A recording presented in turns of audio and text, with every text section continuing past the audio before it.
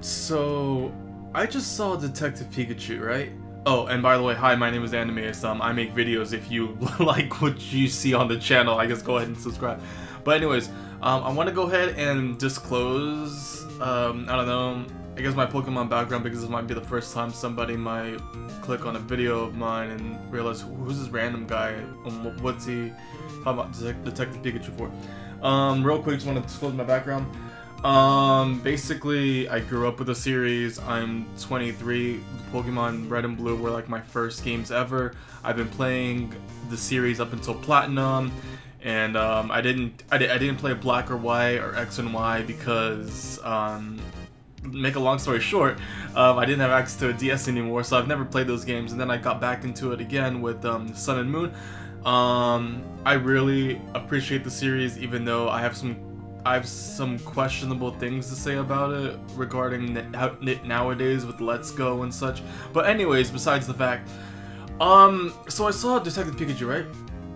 And I thought it was an okay movie. You know, I would say 7 out of 10. There was some things that, oh my god, a phone call. There were some things that kind of felt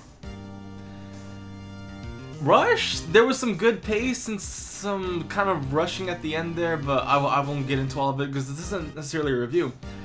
In the end of around the final arc of the movie, I noticed that, okay, so I guess spoilers, there's like a neat little thing that they do with the Pokemon Ditto, to where Ditto, you know, it takes the appearance of like Pokemon, right? But like in the movie, they also take appearance of like, you know, people and such, which was a really cool thing to, you know, implement Ditto as. But one of the things that really gets to me as soon as it happened is when Ditto transforms from one of these like agents, right? And the copy Ditto transformation still has the beady eyes, those black eyes that Ditto normally has, right? That is still retained in the transformation. And I'm thinking to myself, this really bugs me, because the only time that I recall, because I also watched the Pokemon anime growing up, you know, in English, you know, the only time that I recall that this ever happening in any Ditto media, as far as my knowledge, because I believe that normal Dittos don't keep that facial detail, because, you know, the ability of Ditto is to essentially flawlessly copy what it's supposed to copy. For instance, I'll just read some like Pokedex entries, like from Red and Blue. It says, capable of copying an enemy's genetic code to instantly transform itself into a duplicate of the enemy. And I'll just read it one more. I'll just say it has the ability to reconstitute its entire cellular structure to transform into whatever it sees.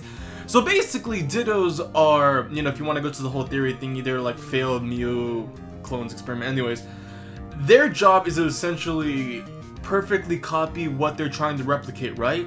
All the way, you know, all the way down to the perfect molecule. I'm talking about this like it's a real thing.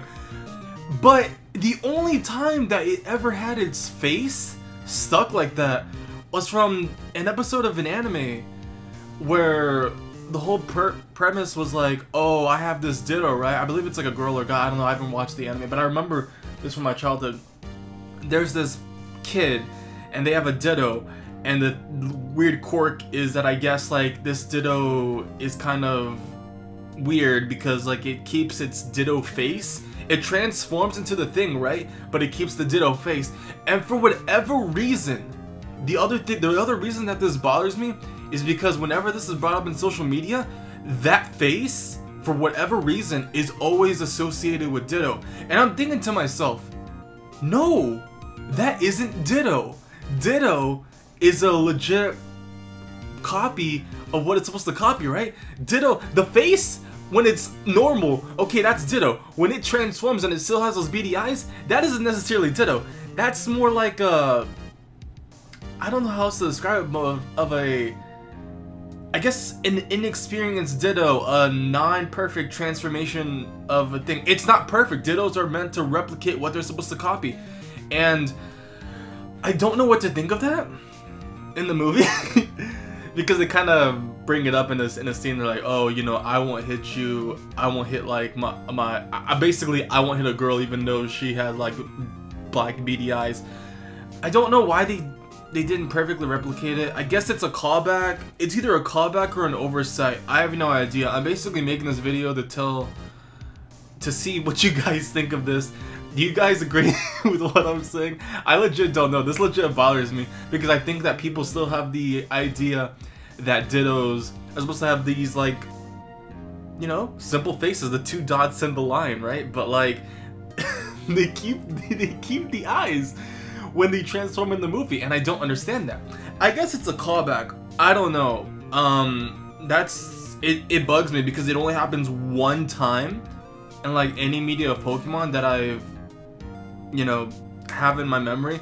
If there is any place else that this happens, let me know. I would love to learn more about the history of Ditto. But that's gonna be it. I made this video also because I feel like no one's talking about this. Because if it bugs me, I feel like it's gonna bug someone else. Because like, why would you? Whatever. I don't know. Alright, I'm done. Thank you for watching. I'll see you for more videos and anything else that kind of bugs me. And I guess this video warranted. Goodbye.